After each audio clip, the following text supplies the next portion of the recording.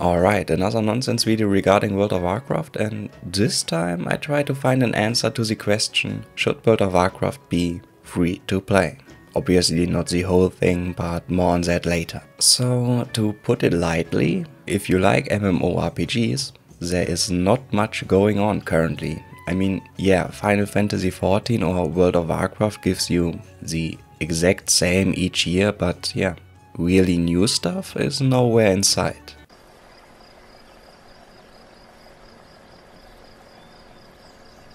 But lucky me, I found myself playing way too much Project Diablo 2 recently, and I can't believe saying that, but yeah, I have fun playing an online game.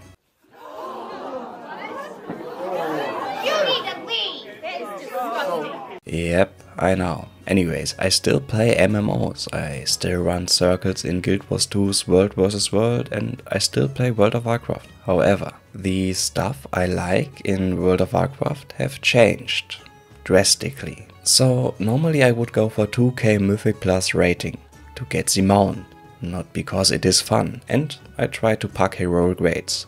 With Dragonflight Season 4, however, that has changed now. I am basically just queuing for solo shuffle as a heal, just to decline last second. Don't ask why.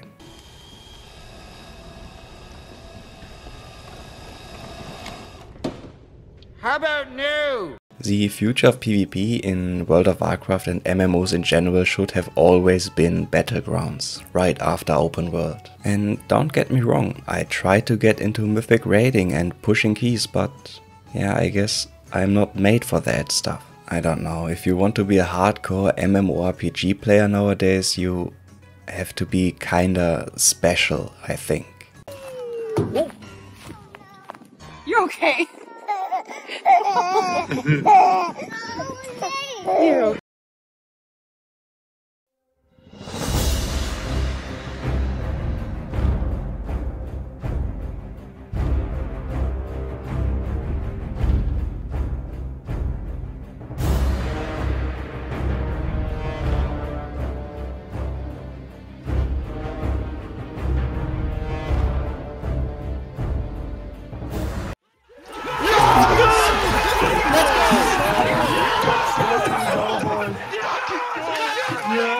Anyways, every time I'm looking for a new MMORPG to try, I run into the exact same issue first.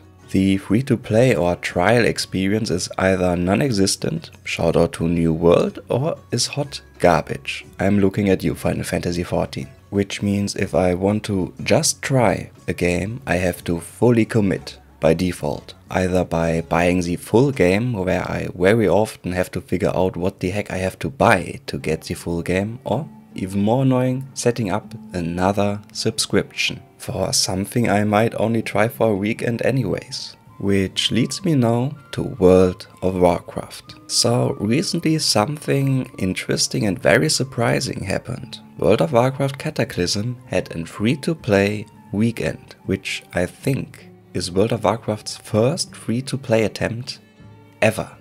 And yes, Wrath of the Lich King got shot. And they worked, there's an endangered species right there. And then something hit me. Do you know how many World of Warcraft versions we have nowadays? We have Classic Era servers, Hardcore Classic, Season of Discovery servers, Progression servers that are in Cataclysm currently, Retail World of Warcraft, and time-limited event servers like that now gone Plunderstorm mode or that upcoming Mist of Pandaria remix server. Yep. And no matter what mode you play, you need to have an active subscription. And what I was asking myself, why?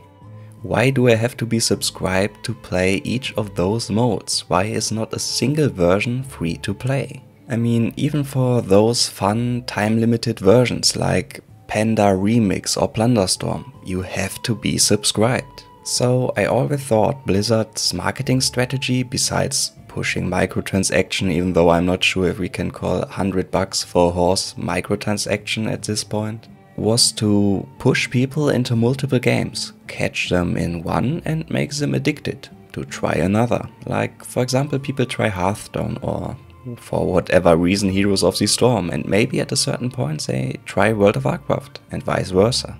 I mean, Jesus, if I fire up my Blizzard launcher, I get blasted with ads for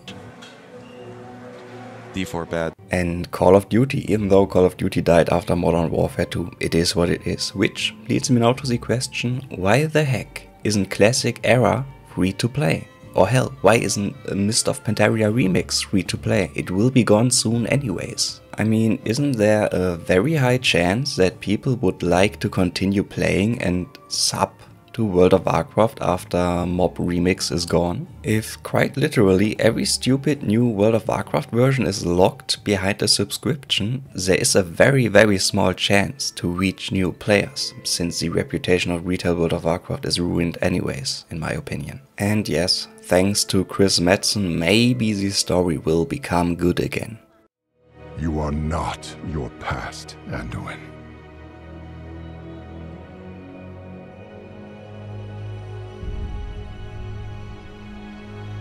I trust you.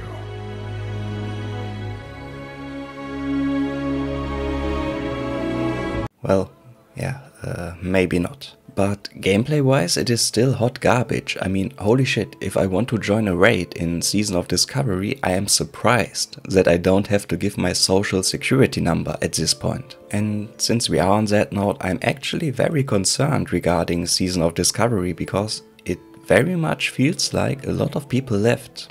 Not sure why. Some people told me Phase 3 was way too soon, but who knows. Or maybe hardcore mid-max players are actually killing the game. But that's a whole different topic. I mean, mid-maxing was always a thing, but nowadays it is on a whole different level. At any rate, that might be a hot take, but I honestly think in this day and age, subscription-based games are destined to fail.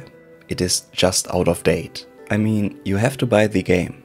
You can buy in-game progression. You have a cash shop. And on top of that, a subscription. And what is even more predatory, since I'm very certain that for the future of MMORPGs you will get expansions more frequently, with less content. That way you have to pay the box price almost on a yearly basis. Maybe, we will see. But I think there's a reason why we already know about 3 expansions in advance. I really hope Ashes of Creation will not go for a subscription, contrary to what they already said, because a cash shop will be inevitable, 100%. And there's no way I pay for more than 1 game subscription alongside all my quote-unquote IRL subscriptions. Not just because it is getting more and more expensive, mainly because it is just annoying. I mean, why the heck do I have to sign up for 3 months?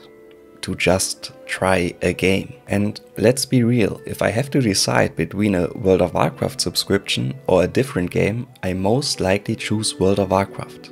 I know, it sounds stupid, but if we are all honest, it is what it is. So what do I think is the issue with MMORPGs these days? Well, MMOs are bleeding players, for multiple reasons. Current dev teams are not the same as they were 10 years ago, regarding Blizzard, mostly for good reasons, but for some reasons these new dev teams try to recreate something that worked 10 years ago, or hell, even 20 years ago, just to fail miserably. MMORPGs like World of Warcraft, Guild Wars 2, Elder Scrolls Online or Final Fantasy XIV are trapped in the exact same content loop, without escape. The only difference is that the final boss story is similar to a conflict at Starbucks nowadays. I mean, do you remember the name of the Storm Dragon or Earth Dragon and why they did what they did?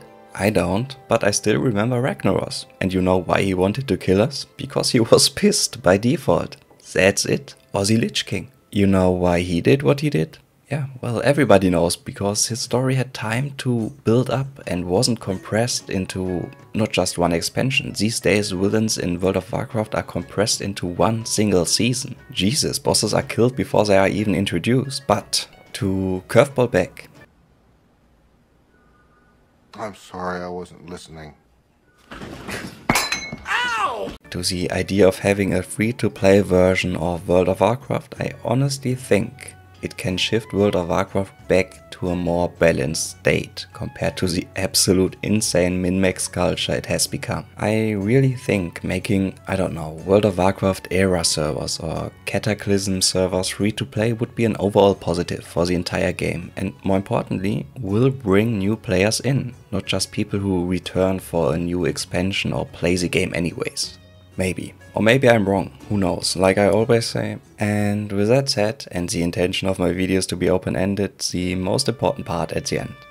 Thanks for watching, like always. Share your opinion, be yourself unless you can be Batman, and until then, I guess, yeah, until then.